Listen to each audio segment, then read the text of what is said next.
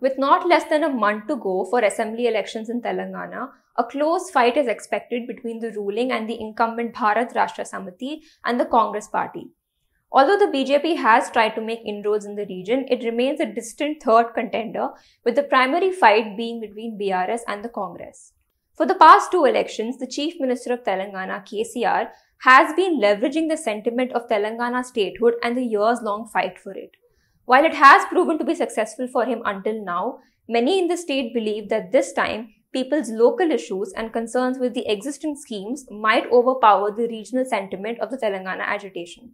During this agitation, the focus was on three major issues: water, jobs, and financial stability. And now, almost a decade later, these issues still remain key for voters to decide who will form the next government. On the ground too, these issues are taking center stage ahead of the polls. Firstly, beginning with the mounting anger against the delay in fulfilling government jobs. Ever since the formation of Telangana, the state's public service examinations have been marred with irregularities that are more so at the administrative level. Along with causing distress to over 3 lakh government job aspirants who are awaiting employment, the issue has also gained ground in the election campaigns of the BJP and the Congress, who are accusing the BRS government of corruption in the process of conducting the exams. Secondly, while KCR and his government have been known for their welfare programs like the Rythu Bandhu scheme for farmers, the Dalit Bandhu scheme for Dalits, and similar schemes that were launched for the poor, women, and other marginalized communities, a lot of these schemes have been criticized for merely being an election gimmick and excluding vulnerable sections of the population.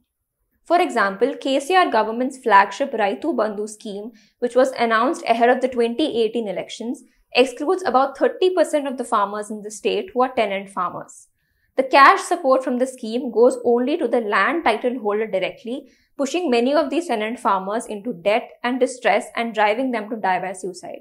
Farmers associations and farm leaders say that despite reaching out to the BRS over the past few years to recognize tenancy and include a crop insurance policy, the party has consistently refused to recognize tenant farmers. Although this time around the Congress has included welfare measures to recognize tenancy in its manifesto, farmer associations believe that as some farmers also have political affiliations, it could be difficult to tilt the vote completely in favor of the Congress. Meanwhile, the Congress and the BJP have been trying to consolidate different sections of the population through their promises and schemes. One such important section are the Dalits. When KCR was made Chief Minister in 2014, he had promised to make a Dalit as a Chief Minister of Telangana one day, a promise which hasn't seen light to this day. The BJP, which has been accused of colluding with the BRS, has now capitalized on this missed opportunity and promised that if BJP is elected, Telangana will one day have a backward-class Chief Minister. The Congress, meanwhile, has been riding on its Karnataka model of guarantees and has promised a caste census if voted to power. With the BJP and the Congress fighting to consolidate the minority votes and the AIMIM, which already has a stronghold over these votes, some also worry that these minority votes could now be split between the parties. For now, the fight with Congress seems to be closer than the BRS had hoped for it to be. While both these parties are taking claim for the statehood movement, the question of whether the spirit of Telangana struggle as an election plank will work or not will be answered on December 3rd.